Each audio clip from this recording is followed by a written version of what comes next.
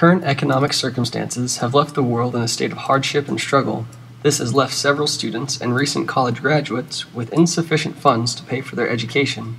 Over 50% of students receive some sort of financial aid to pay for their schooling. 27% receive federal grants.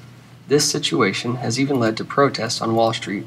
But how have BYU Hawaii students handled the challenge of paying for college? I'm not too sure if most students are able to pay tuition. I mean, I know a lot struggle in paying tuition, but I think some are really able to. When they're like driving nice cars, I'm pretty sure they can handle tuition fees. I think if students are determined enough, then there's a way to pay.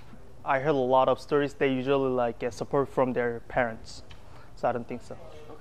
I think we learn from the scriptures that it's important to teach a man to fish and not teach a man to be dependent. Teach them to be self-reliant. And so putting tithing money, I'm grateful the church does that they put tithing money to education. And they put a lot of it to education because they're really trying to teach people to fish. The church sponsors about 70% of the university's operating costs.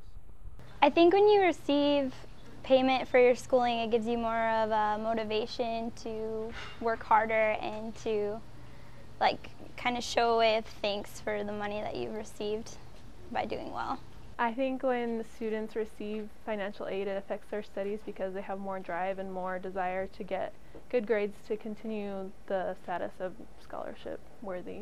I feel that it's very good that BYU Hawaii is subsidized by a church because almost all of us here go to that church and it pays for a large part of our tuition, and so that's a huge benefit for students going to BYU Hawaii.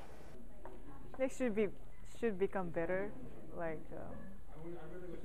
become good students, even pretending,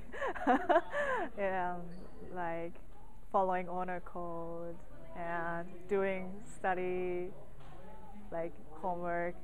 Every school, every university has been experiencing that with the economy going down. Usually a family helps pay a portion of the cost, and so with some families losing jobs or getting decreases in pay and whatnot, then there's a lot more need. There's a lot of people coming back to school who maybe lost their job, and so they're changing their career, and that creates a need for financial aid as well.